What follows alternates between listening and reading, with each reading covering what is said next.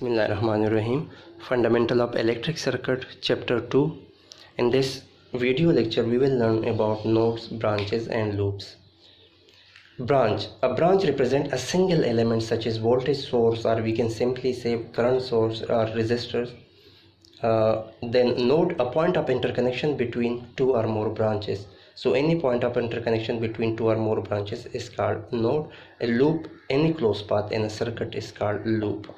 So let's suppose in this example 2.4, determine the number of branches and nodes and loops in the figure. So how many nodes, branches and loops are there in this particular circuit? As we know that branches, any single element is represented by a branch. So how many single elements do we have in this particular circuit? So 1, 2, 3, 4. So we have 4 branches. Then nodes, point of interconnection between two or more branches. So basically branches, two or more branches. So there is no single element there. So this is basically a single node,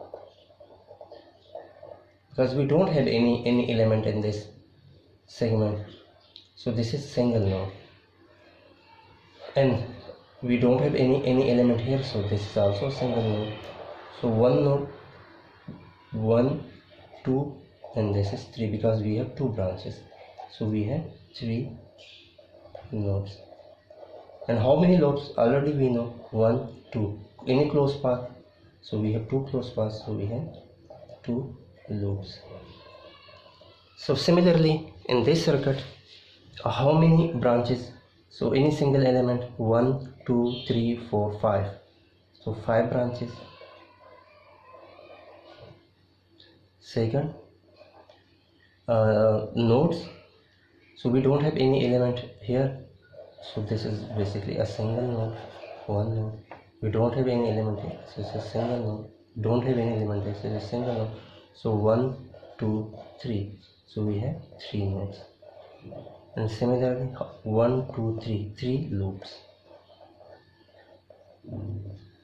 In this particular circuit, 1, 2, 3, 4, 5. I think branches are very easy. You can find easily branches. You just need to count the number of single elements. So we have 5 branches. 5 branches. We don't have any element here, so 1 node. We don't have any here, so 2 node and 3. Again we have 3 nodes and 3 loops. Similarly, you can practice multiple question, and now you can easily find the number of nodes, branches and loops. Thank you.